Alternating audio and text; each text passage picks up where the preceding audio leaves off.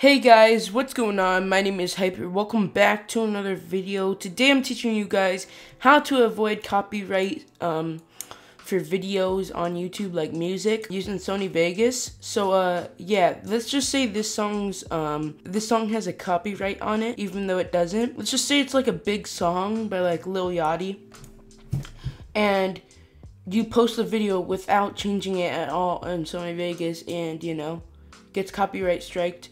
You don't want that, so you just delete the video, and then you want to learn how to change the pitch slightly so that YouTube doesn't detect it. Well, I'm gonna teach you how to do that right now in Sony Vegas. But before the video starts, I just wanna quickly say I wanna give my condolences to XXX Tentacion's family members, and rest in peace X, because I liked him, and on the 13th, he was killed. I was gonna make a video on this, but I was grounded, so I couldn't make a video. So I just really quickly wanted to send out my condolences to X and his family. And that, hey X, you're in a better place now. So, yeah, with that out of the way, let's get into it. So you wanna open up Sony Vegas. Once it is opened, you want to go ahead and drag in the file, or just go to File, Open, and find your song. Now, here it is. What you want to do is right click it, go to Properties, go to the time stretch / pitch shift method, and go to Classic.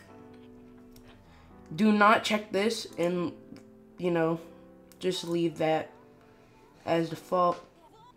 Now ignore these two numbers. You want to go here, right? You want to go to this little thing and change this 10 right here to 5. Okay, now you click OK, right? And the pitch should be slightly changed, but it's only slight, so people can't really notice the difference unless that you're just really smart.